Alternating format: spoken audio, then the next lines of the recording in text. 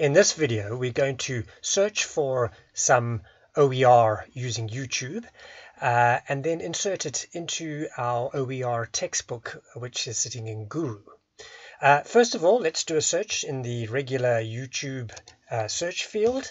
I'm interested in real numbers, for example, and the results that are returned are really a combination of both the standard YouTube license and open education resources. So we're going to use the filter button at the top corner to filter only Creative Commons materials. From these results, we can now choose which of these OERs are particularly useful. I'm going to have a look at this one here. You might see that I've already seen it before, and you can review the resource and decide to what extent it's useful. Once you've made your decision, though, we need to take the URL. So the easiest way to do that is really just to right-click the video and say copy the video URL. Now we can go back to YouTube, and here now we can decide where in the textbook does this particular section fit. So I'm going to open up the structure. I've clicked on the course. We are going to look at computation, and in our case we're particularly interested in objective number 1 and in the collection called objective number 1.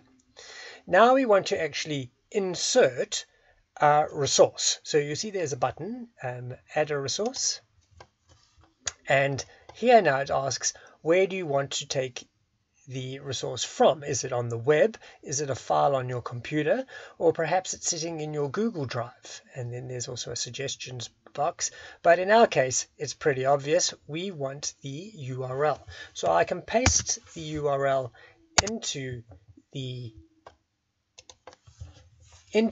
search, the URL field at the top. And the nice thing is, if someone else has loaded it into Gooru, then it can actually go and find if it's already in the Gooru database. And in this case, it is. It's found the name, and it's also got a little description. You can go further and say, all right, it's a video, and if you want, you can add in some images, but in our case I think that's quite sufficient. You'll see there's a tick in I agree to the Gooru copyright policy, and that's an attempt to limit the amount of proprietary software that is actually materials that are in the database, and then you can click the add button.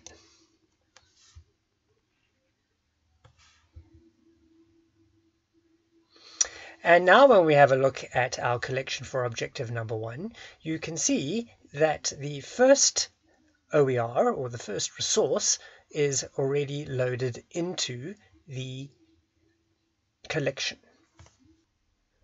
Repeat this process for as many times as is required for that particular specific objective. On the screen now, you can see that here is one such collection. This one was for computation, and you can see the designer has identified 6 different OERs to teach this section. You can see they have a number of web pages, they have a number of interactive web pages, and a number of videos that make up this particular collection.